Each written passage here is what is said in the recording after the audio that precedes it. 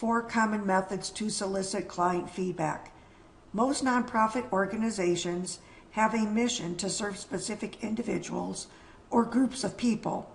To hold true to their mission, nonprofits need to make sure that their clients are satisfied with the organization's programs and services.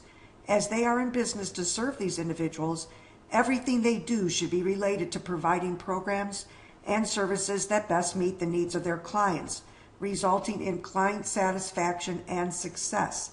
This video article provides 4 methods in which to obtain client feedback and to assess whether or not or what degree clients are satisfied with the services they receive. Number 1, verbal feedback.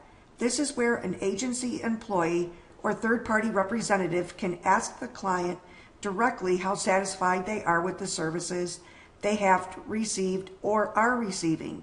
Some clients may not be comfortable speaking with an agency employee.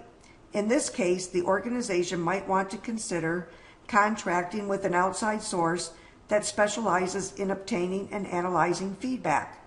Although the solicitation of feedback should be structured to some degree, meaning a specific number of questions should be consistently asked, you will also want to ask open-ended questions to solicit as much information and feedback as possible.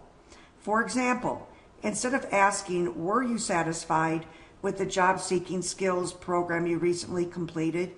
you could ask, "How satisfied were you with the job seeking skills program you recently attended?" Or, instead of a question, you could simply say, "Describe your experience with the job seeking skills program you recently completed." This type of statement generally solicits more detailed information. Number 2, written survey. The written survey is a tool agencies can use to send to their clients via email or regular mail.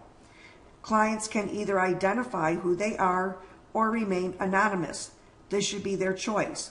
For clients who elect to identify themselves, they may want to discuss their feedback with an agency representative beyond what they provide in the survey. These types of surveys should ask a predetermined set of questions designed to solicit meaningful feedback and satisfaction with services or programs. Although some questions may require a yes or no response, it is important to have open-ended questions that encourage clients to open up and fully express their feedback and level of satisfaction. Number 3, Likert scale. This type of scale has a number of predetermined levels of satisfaction. For example, you could enact a Likert scale that has a rating system of 1 to 5, with 1 being very satisfied and 5 being very dissatisfied.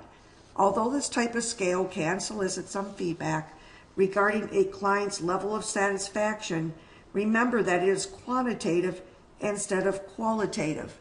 It will give you some idea of a client's satisfaction, but you won't get the details unless you ask the client to elaborate on his or her numerical rating response.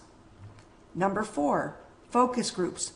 This is when you ask a group of clients to meet with the intention that they will provide feedback and share their satisfaction level with programs and services. You'll want to come equipped with a specific set of questions to ask these individuals. The questions should be designed to engage group members in meaningful dialogue.